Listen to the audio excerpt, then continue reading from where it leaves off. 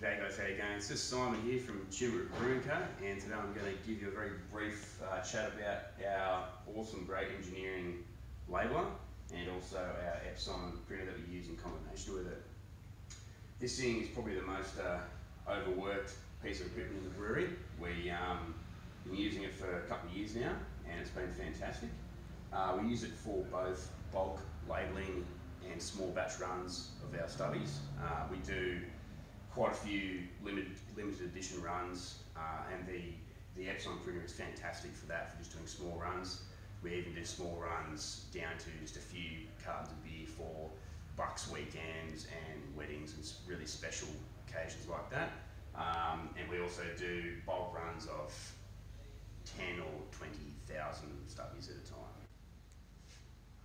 Give you a quick demo. So this is a batch of beer, our peaches and cream new seasonal that we do. As you can see, we've already pre-printed these labels, but we could do it on demand if we had to.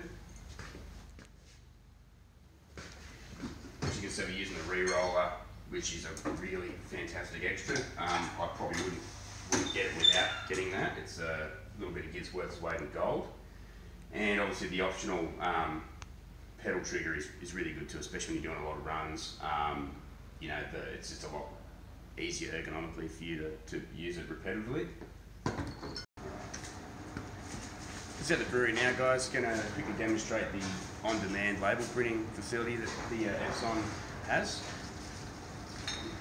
So the most important part of this process is probably the little trigger mechanism here, which you can obviously preset to however many labels you want to do at a time.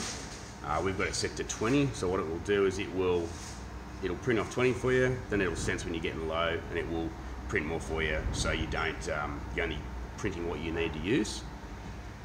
So I'll hit your machine now. We're just going to print off a few labels for our Bad Moso IPA.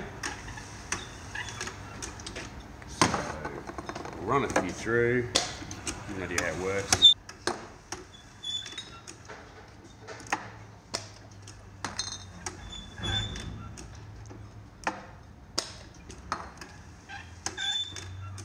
Sorry about the squeaky roller there, guys. That's